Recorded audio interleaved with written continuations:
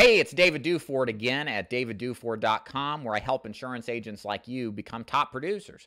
Today continues our second video of the four-part series of the appointment setting basics approach to no matter what kind of insurance product you sell. So to recap, in the last video, check it out. If you haven't seen it yet, it will go over in detail everything I'm about to rush over it so we focus on the main point, which is closing your appointment and getting the appointment. So up to this point, we've talked about the introduction and the reason why we're calling. I'll restate what that is. Hey, Mrs. Jones, this is David Duford. The reason I'm calling is because you requested information on our state-regulated programs through a postcard you sent in the mail. So that is the phrase we're up to now. So now that in the mind of our prospect, if we try to get in their shoes, they are thinking, okay, did I do this? I did. I think I did. You want to continue this process with very much of a break. You don't want to give them the opportunity to foster control over the conversation. You want to continue the process by basically telling them the next step of what's going to happen and then selling the appointment. So the reason I'm calling you today is because it's my job to deliver the information you requested. All I need is 5 minutes to show you what this is all about and wondered if tomorrow at 10 or 2 would work best for you. So let's stop and analyze what the close series means. So first of all, I'm telling them the reason I'm calling them is because I'm going to be in their area tomorrow. You don't have to have some elaborate reason. Okay, most of these people understand when they request information that somebody's going to call them and try to set a time up to explain what it is and how it works. Totally normal for you to say, I'm in your area and need to deliver this information that you requested. So notice I didn't say, I need to come by and close you into a sale. You want to use language that's easy on the ears, that's non-threatening, but applies or basically accomplishes the same goal, which is a sit down at the house. So the reason I'm calling you today, Mrs. Jones, is because I'm going to be in your area tomorrow and want to see if I can take 5 minutes of your time to deliver this information. So deliver this information, 5 minutes of your time. Those are very low thresholds that make it easier to set the appointment.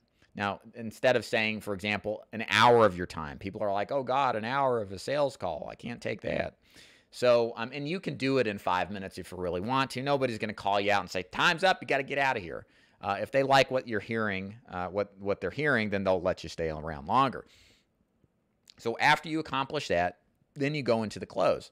The close is, again, let me rephrase from the top so I can kind of get the process. So the reason I'm calling you today is because I'm going to be in your area tomorrow, Mrs. Jones, and wondered if I could take 5 minutes of your time to show you how this works. Would 10 o'clock tomorrow or 2 o'clock be better? This is what we call the assumptive close in appointment setting. We're not asking them, may I come over for an appointment? We don't want a binary decision on yes or no.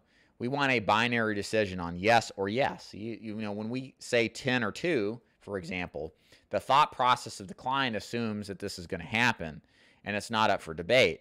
But they just assume, okay, now the thought process is what times are good for this person and good for me. So that's what we want them thinking, is that we are coming. We're assuming we're coming. Always assume, let them object if they have a problem with it. So again, to recap here, this is pretty important training. Remembering that we want to use tonality and pacing, of course, in this section. We want to tell them the reason why we're asking for an appointment. We want to sell the appointment by making sure they understand it's not going to be a long-term deal, that there's no obligation, and then assumptively set the appointment based off of a binary choice of A time or B time. Not a binary choice off of yes or no, but a binary choice off of yes or yes. This is how you get appointments, and it's very important to stress one last detail. The biggest thing that most agents miss is they get the introduction, they get the reason why, they get good at selling the appointment, but they forget to ask for the appointment. That's the biggest thing I think if I could advise anybody on this video watching is make sure you ask for the appointment. How would 10 o'clock or 2 be better? After you get through that whole deal, 10 or 2, what would work better? Always ask for it, because if you don't, they'll just kind of be like, I'm kind of busy. But if you tell them what times you're good, then they'll start to think, well, what of those are better? Makes sense? Hopefully it does. My name is David Duford at davidduford.com. Please join me for the next video in the series where we're going to talk about rebuttaling the issues that come along with setting appointments. No appointment setting session is perfect. You're going to have to learn how to handle rebuttals to be an expert. And make sure you check out my website to learn more about my recruiting insurance agent programs, my seminar marketing mastery programs, as well as books and membership programs for sales training that I do for insurance agents. My name is David Dufour. Thanks for checking this out. We'll see you next time. Bye-bye.